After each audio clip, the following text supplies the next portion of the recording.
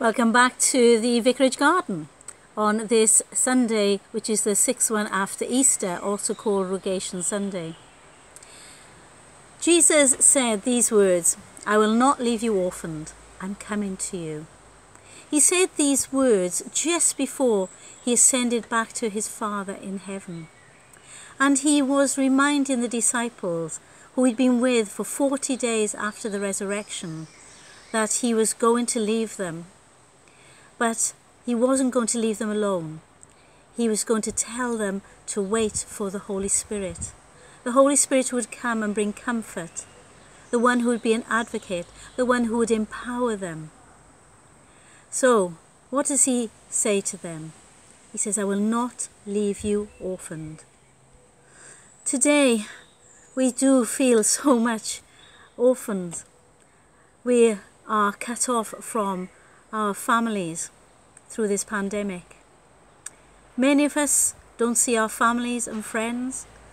We may be doing it on Skype, Facebook, however we do it.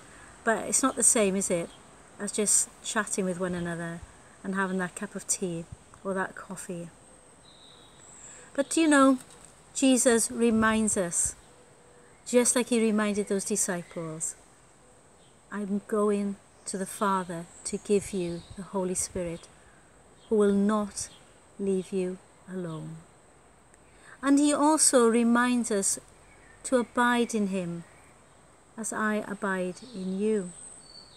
He reminds the disciples what it is to actually stay close to the Lord. To abide in Christ is to love him, to receive his love, but also to love others. Our God is relational. He comes always alongside us to help us in our need. We are precious to the Lord. We are never forgotten by him.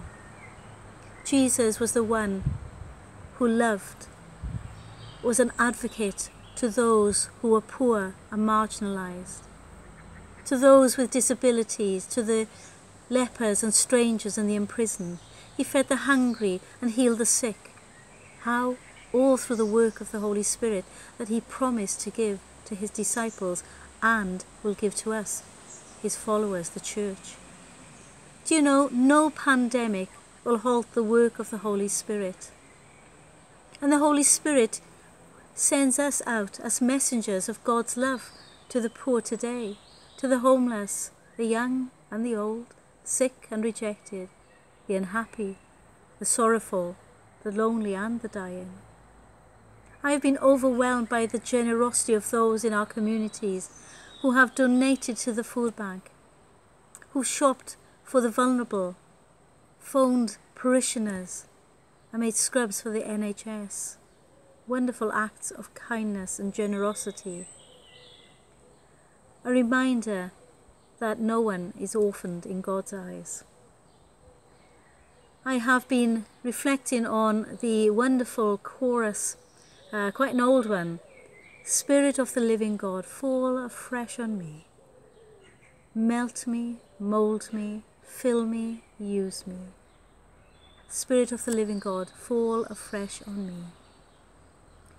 As we wait to celebrate Pentecost next week, make that a prayer, that we, as God's people, will be filled with his Holy Spirit, melted by him. Love has the power to heal. It has the power to lift drooping heads and fill empty hearts. And Jesus was God's love incarnate, God's love in the flesh. Love has the power to heal, and that's what God can do. Yes, he heals the broken heart. He fills the emptiness of loss. He can comfort the lonely and strengthen the weak. And sometimes we feel like orphans, but we have a Father who loves us. And we have a Saviour who triumphed over death. We have the Holy Spirit, God's presence to bring faith to life. And because of that, we have the peace that passes all understanding to keep our hearts and mind in Christ Jesus. So with those words of encouragement, I hope to see you in a couple of days. And as I always end every reflection, make sure that you stay safe and remind yourself often, Jesus loves you. You're precious in his sight. We'll be back with you shortly. God bless.